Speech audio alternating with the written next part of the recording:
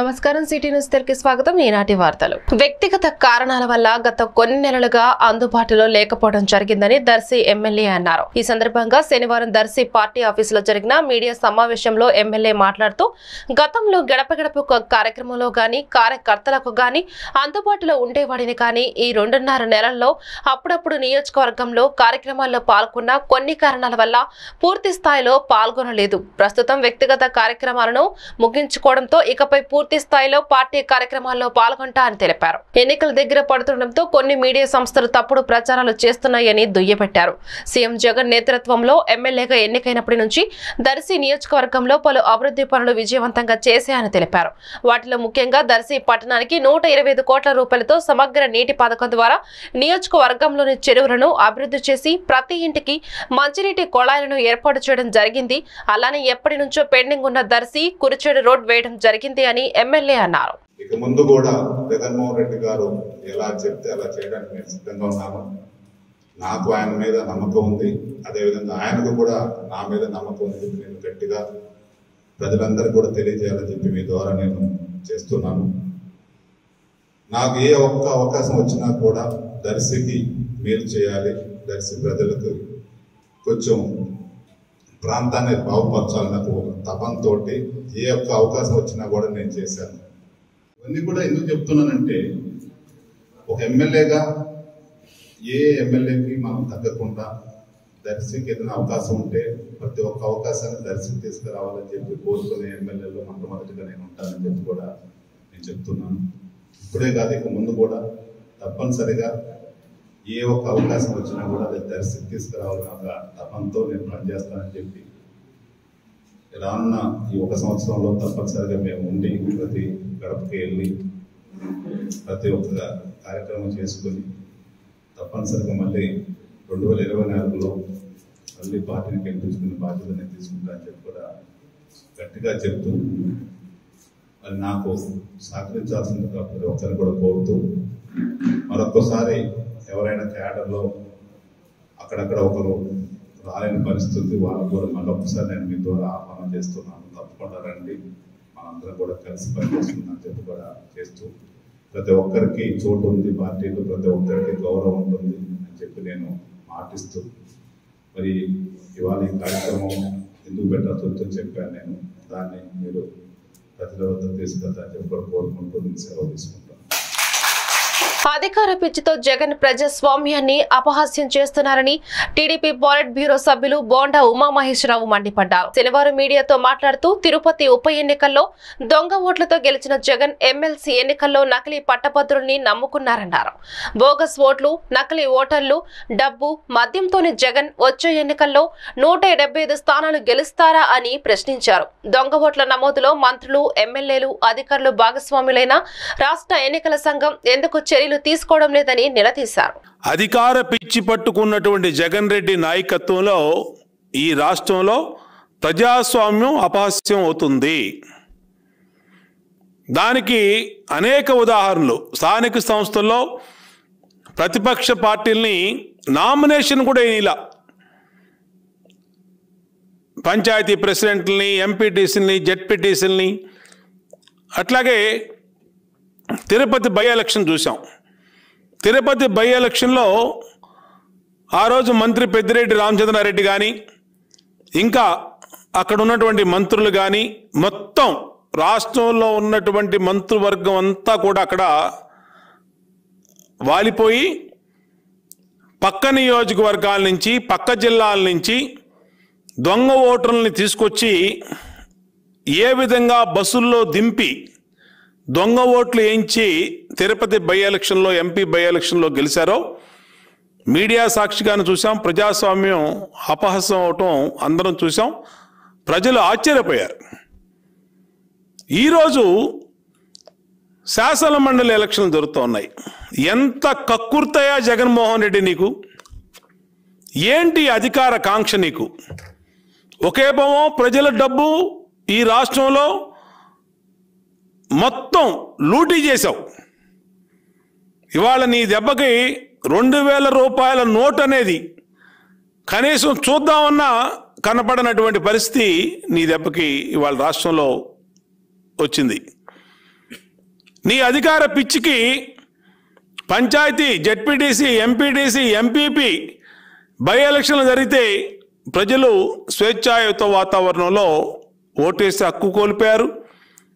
పోటీ చేసే హక్కు కూడా రాజకీయ పార్టీలు కోల్పోయే పరిస్థితి వచ్చింది. ఏంటి నువ్వు ఇవాళ పట్టభద్రుల ప్రకాశం, నెల్లూరు, చిత్తూరు జిల్లాల శాసన మండలి ఎన్నికల నేపథ్యంలో ఈ నెల 13వ తేదీన ఓటర్లు ప్రశాంత వాతావరణంలో స్వేచ్ఛగా తమ ఓటు హక్కును వినియోగించుకునేలా అన్ని ఏర్పాట్లు పూర్తి చేసినట్లు కలెక్టర్, జిల్లా ఎన్నికల అధికారి కేవీఎన్ చక్రధర్ బాబు తెలిపారు. శనివారం ఉదయం నెల్లూరు డీకేడబ్ల్యూ కళాశాలలో నెల్లూరు డివిజన్ కి సంబంధించి ఏర్పాట్లు చేసిన డిస్ట్రిబ్యూషన్, రిసెప్షన్ సెంటర్లు, స్ట్రాంగ్ రూమ్లను కలెక్టర్, జిల్లా ఎన్నికల అధికారి కేవీఎన్ చక్రధర్ బాబు పరిశీలించి అధికారులకు, పోలింగ్ సిబ్బందికి పలు సూచనలు, ఆదేశాలు జారీ చేశారు. ఈ సందర్భంగా కలెక్టర్ మీడియాతో మాట్లాడుతూ జిల్లాలో 169 పోలింగ్ కేంద్రాల్లో పోలింగ్ కు అన్ని ఏర్పాట్లు పూర్తి చేసినట్లు చెప్పారు. ఓటర్లు పోలింగ్ కేంద్రంలో ఏర్పాటు చేసిన పెన్నుతోనే తమకు నచ్చిన అభ్యర్థి ఫోటో, పేరు ఎదుట తెలుగు సంఖ్యలు లేదా రోమన్ సంఖ్యలను ప్రాధాన్యత కార్యక్రమంలో వేయాలన్నారు. కలెక్టర్ వెంట నెల్లూరు ఆర్డీఓ, మాలోల తహసీల్దార్లు సుబ్బయ్య, నిర్మలానంద బాబా తదితరులు ఉన్నారు.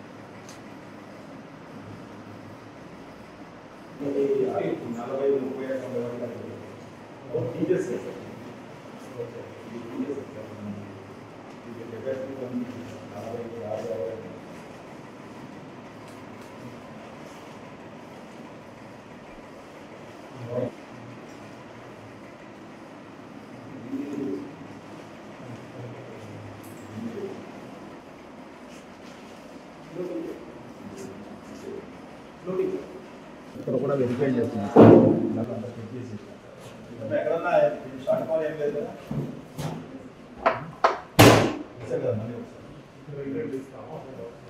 రమేష్ హాస్పిటల్స్ వైద్య బృందం ఆధ్వర్యంలో అత్యంత అరుదైన మెదడు రక్తనాళానికి బైపాస్ సర్జరీ విజయవంతంగా నిర్వహించడం జరిగింది. శనివారం ఉదయం గుంటూరు రమేష్ హాస్పిటల్స్ నందు ఏర్పాటు చేసిన మీడియా సమావేశంలో డాక్టర్ రమేష్ బాబు మాట్లాడుతూ కెరోటిడ్ ఆర్జరీ బైపాస్ గ్రాఫ్టింగ్ శస్త్రచికిత్స చేయడం జరిగిందని తెలిపారు. అత్యంత క్లిష్టమైన మెదడుకు వెళ్లే రక్తనాళాలకు బైపాస్ సర్జరీ నిర్వహించడం చాలా అరుదుగా జరుగుతుందని తెలిపారు.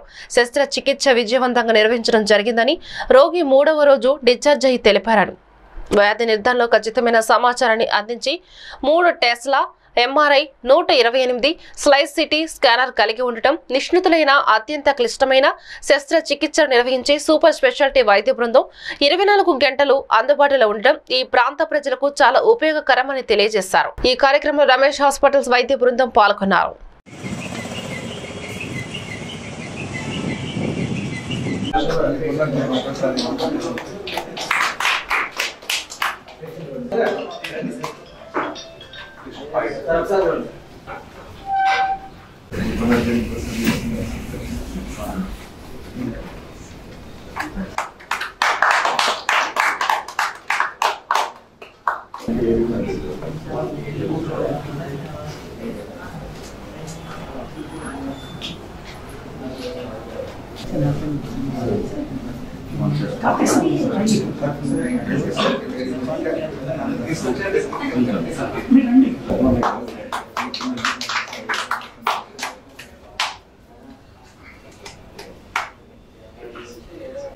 ఎక్స్పీరియన్స్ ఉంది కాబట్టి మాకు తెలిసిన మటుకు ఈ ఏరియాలో కరోటిడ్ బైపాస్ అంటే రెగ్యులర్ గా చేసిన వాళ్ళు.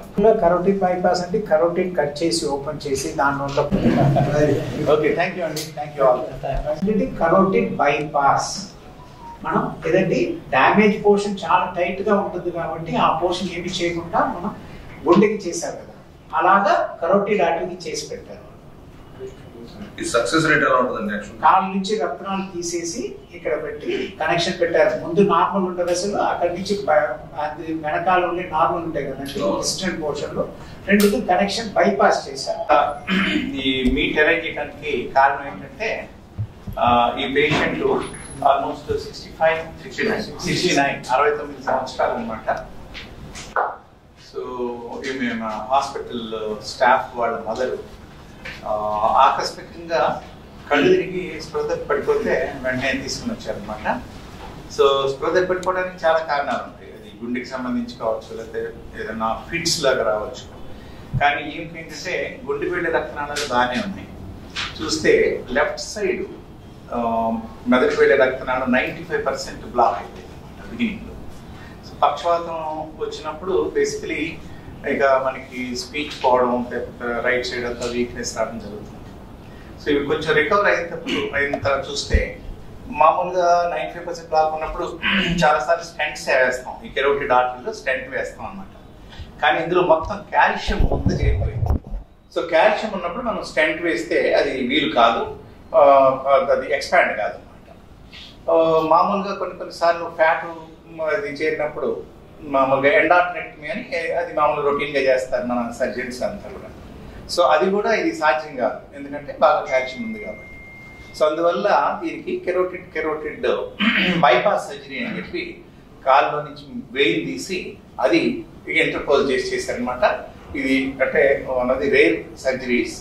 సో కాల్షియం అధికంగా ఉన్నప్పుడు చాలా సంక్లిష్టంగా ఉంటుంది, మనం మెడికల్గా కానీ అవన్నీ కూడా ట్రీట్మెంట్ సక్సెస్ అవుతుంది అనమాట. సో అట్లాగే మనకి గుండెకి క్లిష్టమైనటువంటి ఒక దాదాపు 700 ఎమర్జెన్సీ బైపాస్ సర్జరీలు చేశారు. మన టీం మొత్తం 3 సీనియర్ సర్జన్స్ ఉన్నారు.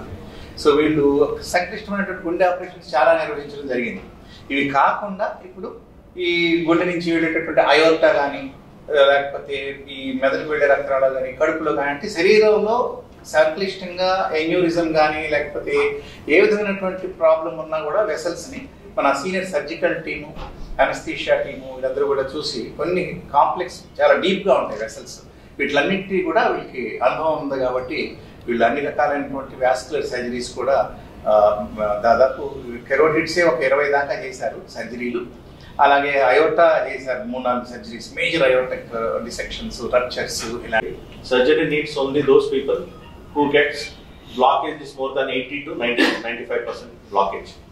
So less than that blockage you can manage with the medications, or any blockage with symptoms like stroke-like symptoms comes and they recover within 24 hours. We call it as TIA, transient ischemic attacks.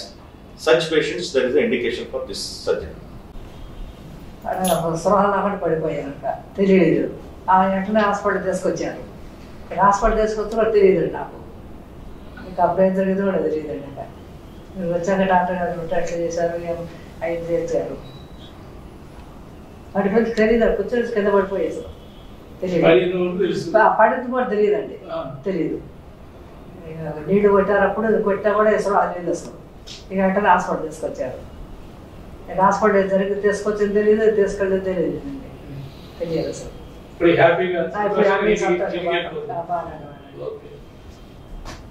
వైజ్ఞానిక ప్రదర్శనలు విద్యార్థుల్లో ప్రేరణ కలిగిస్తాయని MEO Abdul Quddus వ్యాఖ్యానించారు. శనివారం గుంటూరు నగరంలోని Brindavana gardens Oxford IIT స్కూల్లో ఏర్పాటు చేసిన science ఎక్స్పోను MEO Abdul Quddus ప్రారంభించడం జరిగింది. ఈ సందర్భంగా ఆయన మాట్లాడుతూ వైజ్ఞానిక శాస్త్రాలపై అవగాహన పెంచుకోవాలని, శాస్త్రజ్ఞులుగా రాణించాలనే ఆసక్తిని అవి పెంపొందిస్తాయని తెలిపారు. శాస్త్ర సాంకేతిక రంగాల్లో దేశాన్ని అగ్రగామిగా చేసేందుకు విద్యార్థులను శాస్త్రవేత్తలుగా తీర్చిదిద్దాలని అవసరం ఉందన్నారు. ఈ విషయంలో విద్యా సంస్థలు కీలక పాత్ర పోషించాలన్నారు. ఆక్స్ఫర్డ్ విద్యా సంస్థల చైర్మన్ ఎస్ ఫ్రాన్సిస్ రెడ్డి మాట్లాడుతూ విద్యార్థుల్లో ప్రాక్టికల్ నాలెడ్జ్ ను పెంపొందించే లక్ష్యంతో గత 24 ఏళ్లుగా ఖర్చుకు వెనకాడకుండా భారీ స్థాయిలో వైజ్ఞానిక ప్రదర్శన నిర్వహిస్తున్నామని, దేశవ్యాప్తంగా వివిధ క్యాంపస్ల నుంచి వచ్చిన విద్యార్థులు శాస్త్ర సాంకేతిక విద్య, వైజ్ఞానిక, పర్యావరణ, ఆధ్యాత్మిక రంగాలపై తాము రూపొందించిన నమూనా ప్రాజెక్టుల వర్కింగ్ మోడల్స్ ను ప్రదర్శించామన్నారు. ఈ కార్యక్రమంలో vice chairman S Anand Reddy, directors yes Vijayabhaskar Reddy, yes ఆర్ఎక్ Joseph Reddy, principal Amina Begum మరియు ఉపాధ్యాయులు పాల్గొన్నారు. Good morning to all. The satellite will be same in the dimension of each vessel. The satellite will be same type of robotics. 13 satellites. All the robotics get rid of. 13 Jesus is Adina.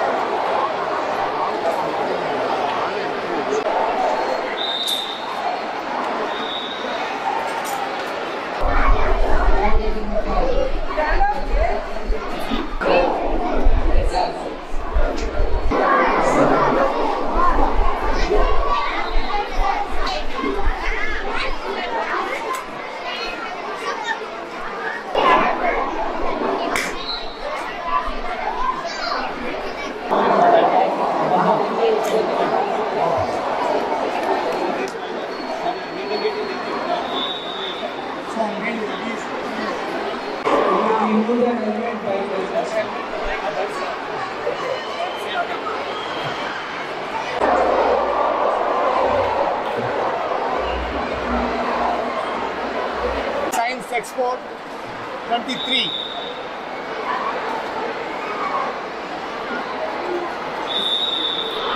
Science is a beautiful subject.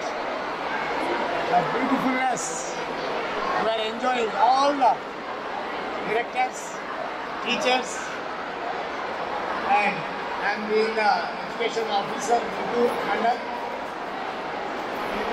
ఇక్కడ రావడం చాలా సంతోషకరం. ప్రత్యేకంగా నేటి science expo విద్యార్థుల యొక్క సృజనాత్మక వెలికి తీయటమే లక్ష్యం. కంపల్సరీ ప్రతి ఏటా మనం ఈ సైన్స్ ఎక్స్పో జరపాల్సింది. దానివల్ల మనకు కని విని ఎరుగని పిల్లల్లో ఉన్నటువంటి క్రియేటివిటీ బయటకు వస్తుంది. నో డౌట్ ఏ పిల్లవాడిలో ఏ విద్యార్థిలో ఎటువంటి క్రియేటివిటీ దాగి ఉన్నదో బయటికి తీసుకోవడానికి ఒక చాలా చక్కగా దోహదపడుతుంది. It's very excellent one. దాదాపు 500 ఎగ్జిబిట్స్ వరకు ప్రతి స్టూడెంట్ కూడా పార్టిసిపేట్ అయ్యేటట్టు దీంట్లో ఎక్కువ చేయడం జరిగింది. జనరల్గా నేను అదన్నేమో ఆక్స్ఫర్డ్ స్కూల్ అంటే అదన్నేమో English speaking English is the skill of the Oxford I think. But as of no I came to know it is not only the speaking skills of the English, but they are focusing on every subject. Seeing the నా పేరు Vijayabhaskar Reddy, Oxford school director. ఈరోజు మా students 500 పైన exhibits ఈరోజు చూపిస్తున్నారు. So not only theoretical knowledge, students also want to exhibit there practical knowledge. So because India requires many scientists, especially in the field of defense. So definitely our Prime Minister is encouraging our Indians to come up with innovative products, innovative satellites and whatnot. So making India the top country in defense. That's why India has opened up to many other countries trying to sell defense equipment. But definitely the research has to be from within the country. So Atmanirbhar Bharat is a motto, is the plan of the Prime Minister.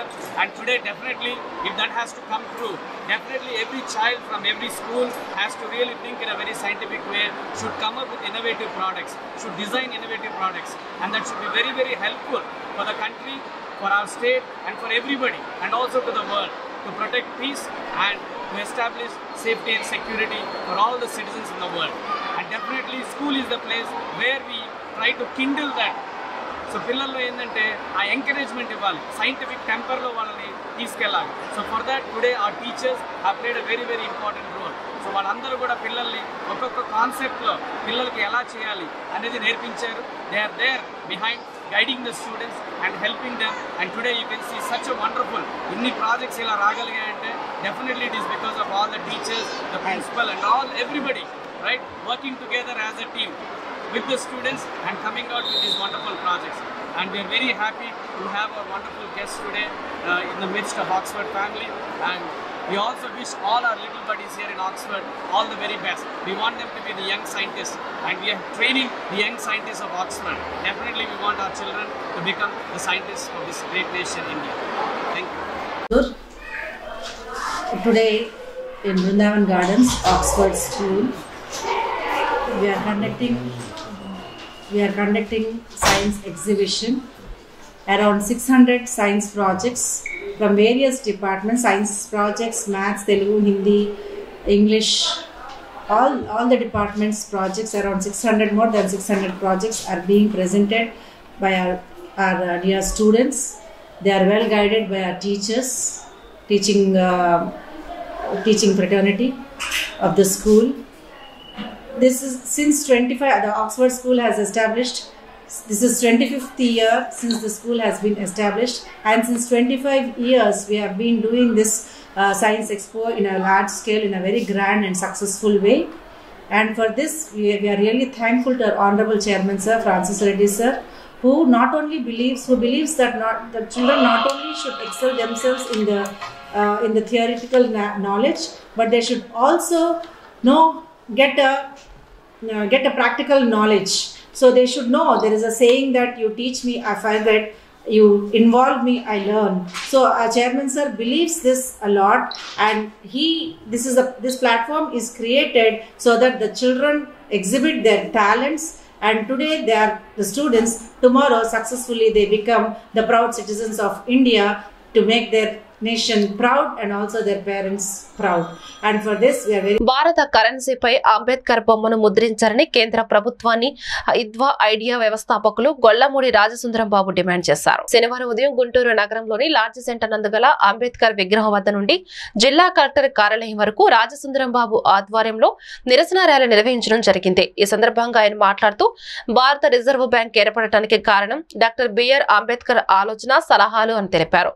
Secular రాజ్యాంగానికి తూట్లు పొడుస్తూ మత విధ్వంసాన్ని, క్రైస్తవ ముస్లిం మతాలపై వెదజల్లుతున్న కేంద్ర ప్రభుత్వంకు వ్యతిరేకంగా నిరసన rally చేయడం జరిగిందని తెలిపారు. మాల, మాదిగ, ఎస్సీలు ఏ మతంలో ఉన్న ఆర్టికల్ 341 ప్రకారం ఎస్సీలుగానే గుర్తించారని అన్నారు.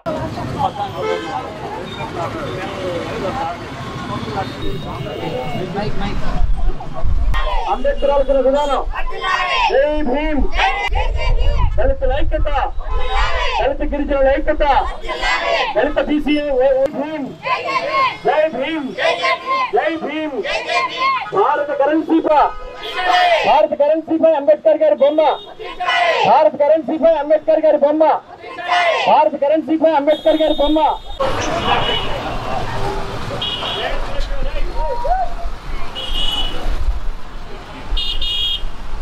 కాపాడుకుందాం భారత రాజ్యాంగాన్ని. ముందు ఏం చేస్తా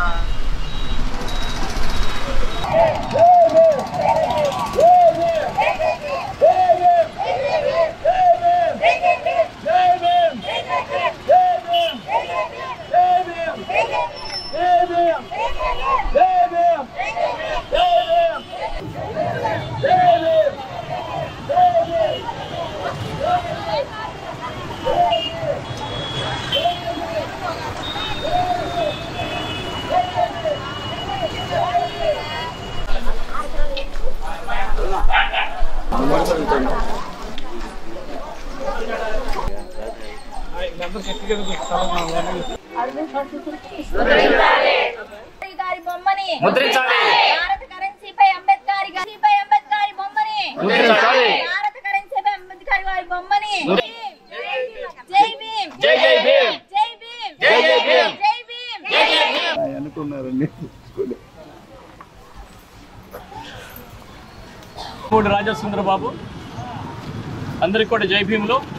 ideal Dalit employee అసోసియేషన్కి, ideal Dalit women అసోసియేషన్కి, Andhra Pradesh Ambedkar youth అసోసియేషన్కి, all India Christian youth అసోసియేషన్కి వ్యవస్థాపకుడిగా ఉన్నాను.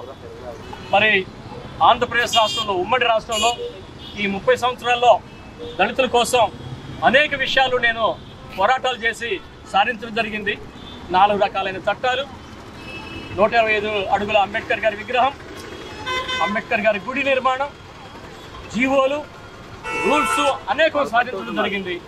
మరి ఈ విషయంలో ప్రధానంగా కేంద్ర ప్రభుత్వం భారత కరెన్సీ మీద అంబేద్కర్ గారి బొమ్మను ముద్రించమని గత కొంతకాలంగా మేము అడుగుతూ ఉన్నాం. అనేక సంఘాలు అడుగుతూనే ఉన్నాయి, అనేక చోట్ల ఈ ఉద్యమాలు జరుగుతూనే ఉన్నాయి. కానీ రిజర్వ్ బ్యాంక్ ఆఫ్ ఇండియా ఏర్పడింది అంబేద్కర్ గారి యొక్క ఆలోచనలతోనే, ఆయన సిద్ధాంతంపైనే, ఆయన రాసిన పరిశోధన గ్రంథంతోనే. మరి అంబేద్కర్ గారి బొమ్మను మాత్రం మరి ముద్రించడం లేదు. ఇది ఆయన పట్ల వివక్షత. భారత రాజ్యాంగంలో ఆర్టికల్ 17 రాసింది ఆయనే. ఆయన పట్ల వివక్షత కొనసాగుతూ ఉంటాం. దుర్మార్గమైన విషయం ఇది. అలాగనే దళిత క్రైస్తవులు, దళితులు అనేవాళ్ళు భారత రాజ్యాంగంలో ఆర్టికల్ 341లో ఎటువంటి మత ప్రసక్తి లేకనే ఒక ఎస్సీ కులంగా గుర్తించబడ్డారు. కానీ ఈ రోజున 1950లోనే రాష్ట్రపతి ఉత్తర్వులు అనేది ఒకటి తీసుకొచ్చి, తప్పుడు రాష్ట్రపతి ఉత్తర్వులు తీసుకొచ్చి క్రైస్తవ మతం తీసుకున్న, ముస్లిం మతం తీసుకున్న ఎస్సీలు కాదంటూ ఒక రాష్ట్రపతి ఉత్తర్వులు తీసుకొచ్చారు. ఈ 50 సంవత్సరాలు పోరాటం దాని మీద. ఇప్పుడేమో మోడీ గారు మరి సుప్రీంకోర్టులోనే ఒక ఆన్సర్ వేశారు. ఎస్సీలు కనుక మతం మారితే వాళ్ళకి ఇచ్చే రిజర్వేషన్లు తీసేయటం సబబే అని చెప్పి సుప్రీంకోర్టుకి ఆన్సర్ ఇచ్చారు.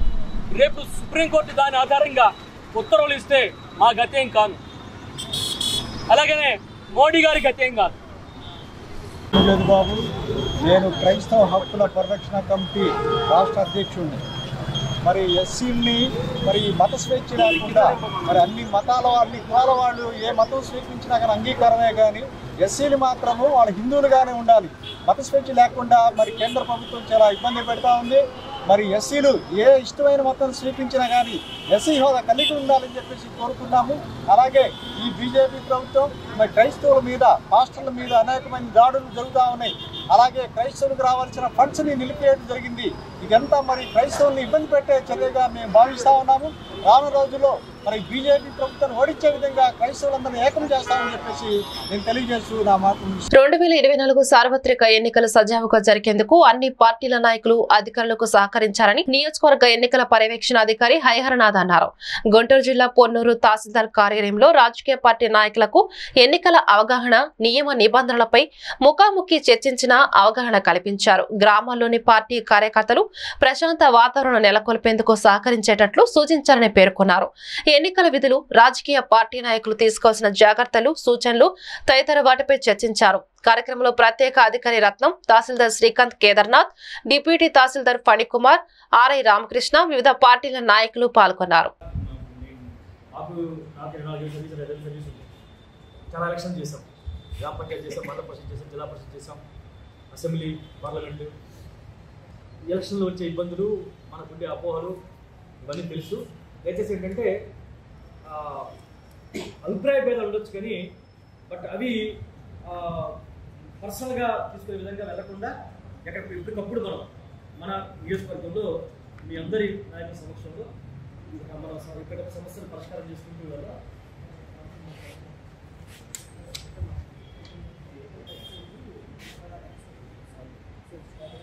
మేము యాజమాన్యం రిక్వైర్డ్, మేము మీ పొలిటికల్ పార్టీస్తో మీటింగ్ పెట్టి మీ యొక్క అభిప్రాయాలు, మీ యొక్క గ్రీవెన్సెస్, మీ తాలూకు సమస్యలను తెలుసుకొని ఎలాంటి ఇబ్బంది లేకుండా సజావుగా చేసే విధంగా అన్ని చర్యలు తీసుకుంటాం. ఓకేనా? ఇంకోటి కూడా మీరు నమ్ముతారు నమ్మరు, అంటే ఫస్ట్ కూడా మీరు కాంప్లిమెంట్ ఇచ్చారు మాకు, నేను కాదంటలేదు. నెగిటివ్ పాజిటివ్ కూడా చెప్పారు.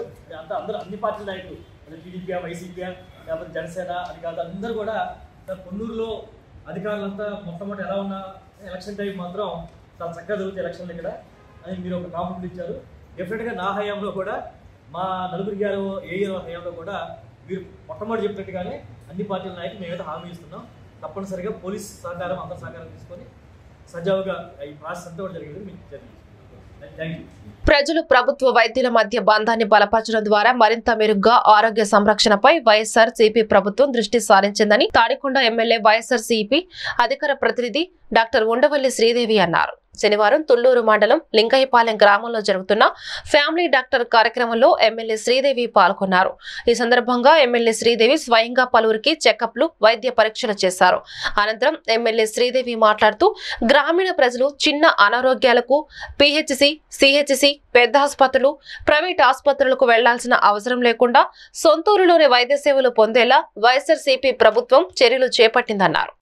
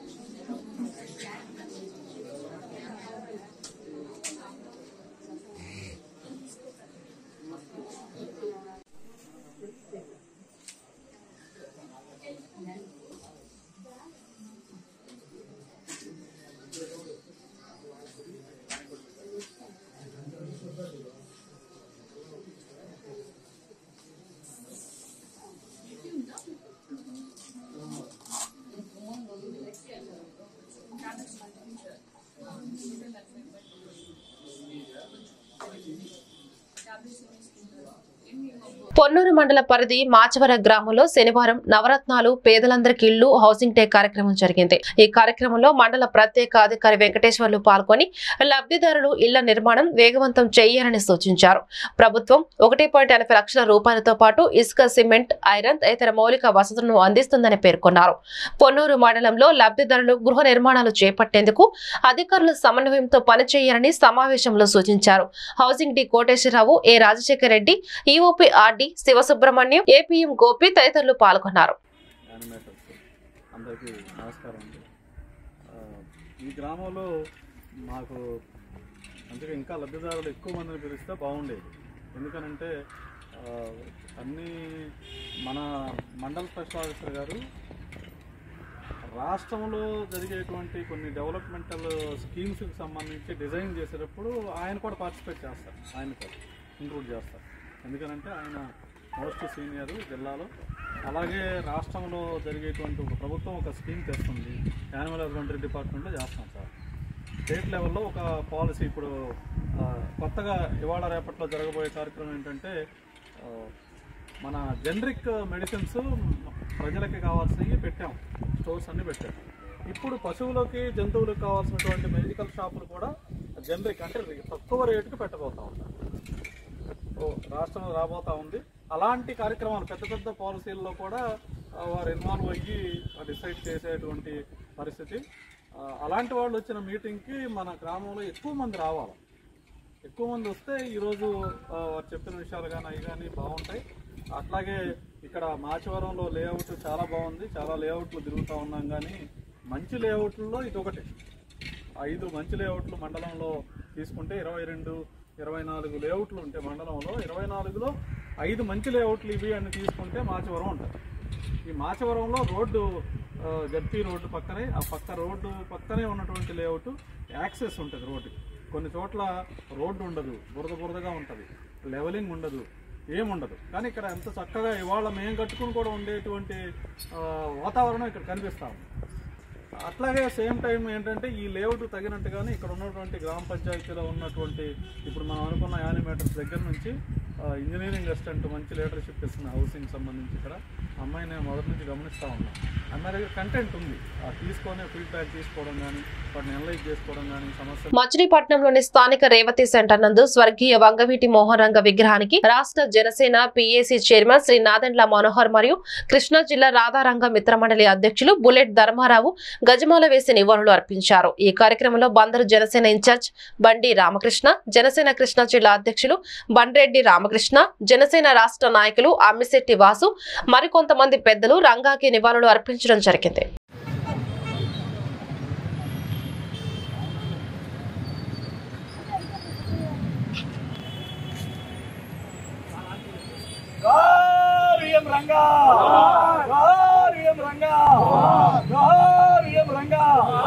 జై జనసేన, జై జనసేన. పవన్ కళ్యాణ్ గారి నాయకత్వం.